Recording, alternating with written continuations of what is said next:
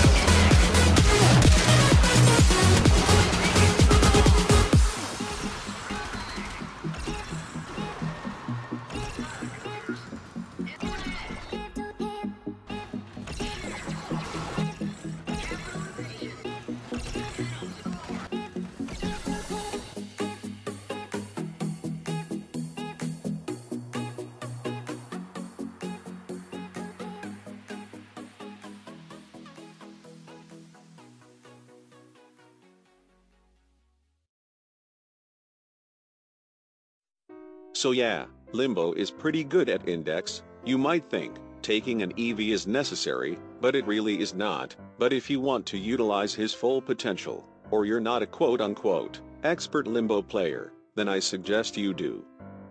Just a few things to keep in mind. You see these? These can kill you in the rift if you're inside your bubble, so avoid getting close to them or using melee next to them. I learned this the hard way.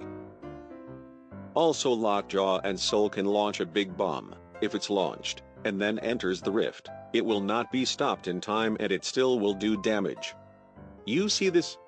If it started its laser fire before was put to stasis or entered the rift, it won't be stopped and it will deal damage. One last thing, don't recast your stasis inside your bubble. Close your bubble, go back to rift, then recast your stasis.